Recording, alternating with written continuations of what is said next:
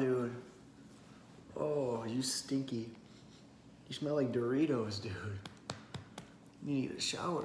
You need to get a shower, dude. Yes, you do.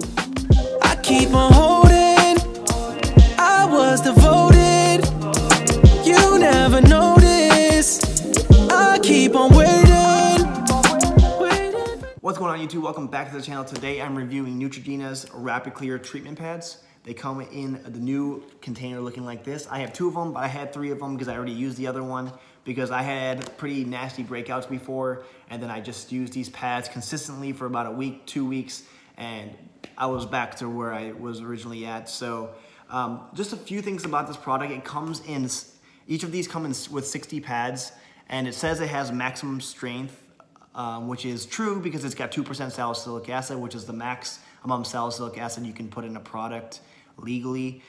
It is a BHA. For you guys that don't know what BHA is, it's just a really good exfoliant for your skin, particularly around eradicating acne breakouts. Besides that, I wouldn't really recommend this product to be part of your daily routine. I would just recommend just to have these on deck just cause. Just throw it in a bag, throw it if you're traveling. Just it's easy to use these when you're on the road where you can't really adhere to your normal skincare routines. So like if you go visit some friends and you get home late, or you get home late when you're out downtown or something, and you're just really tired and you can't go through your full routine, then I really recommend using these pads just to wipe down your face, just to do something to your face and not go to sleep with a bunch of oils on your face.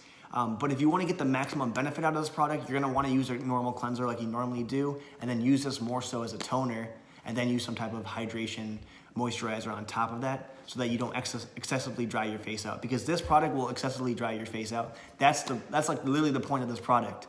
It's to clean up the oil production, the extra sebum production on your face that eventually leads to the acne breakouts. It also has denatured alcohol in the inactive ingredients. There's a bunch of different alcohols in the inactive ingredients, which are really they're really irritants, and they're really bad, like drying agents, which will really dry out your face. But I mean, that's kind of the point with this product anyways. It's supposed to dry out your face. So I wouldn't be really majorly concerned. I would just make sure you use a good moisturizer with it and you have no problems with it. But overall, I really do recommend this product, not to be part of your daily routine, but just throw it in a backpack if you're going to work, if you're going to travel or something, or just to have on your counter, on your bathroom counter, if you get home late for somewhere and you just don't have time to get through your routine and you just need something to clean up your extra oil production, and just make sure you go to sleep with a semi-ish clean face rather than having a bunch of dirt on your face, then I would recommend that. They're fairly priced, so it's just nice to have something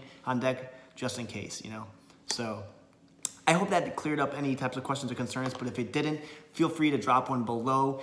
If you like this video, please give it a thumbs up, and if you're brand new, smash that subscribe button and keep the channel growing.